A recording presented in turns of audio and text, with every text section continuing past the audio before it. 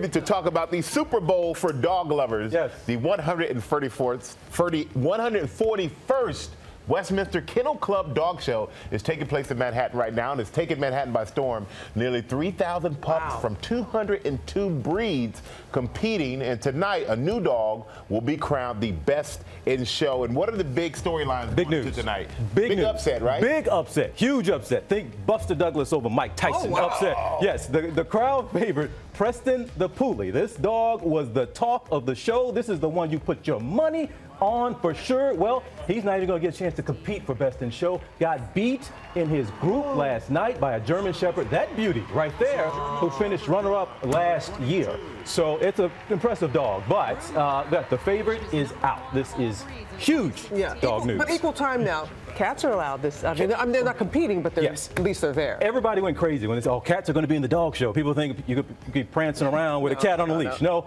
they let them in.